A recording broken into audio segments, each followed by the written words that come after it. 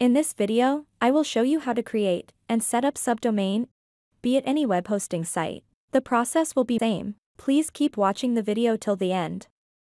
We need to log into our registered domain account. Mine is GoDaddy. You may have other domain registrar like Bluehost or HostGator or any other site. The process is the same.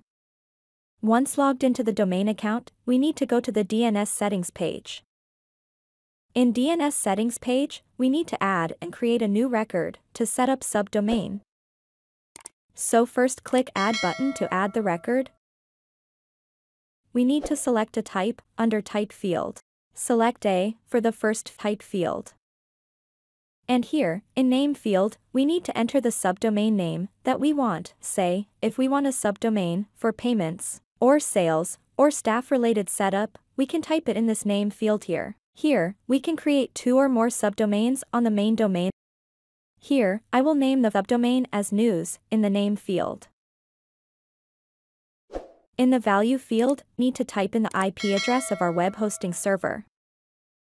If it is already added here, in DNS records like this, we can copy it and paste it in the value field. If not, we need to copy the IP address from the web hosting server account and paste it in the value field of this DNS record. Field as default is fine. And update the subdomain record we created. That is all we need to do. You can see here, the record we entered for the news subdomain has been updated. We can go back to the web browser and confirm the subdomain has been created and done. Successfully created subdomains for news in helpdesk.com. We can install or develop our website in the subdomains.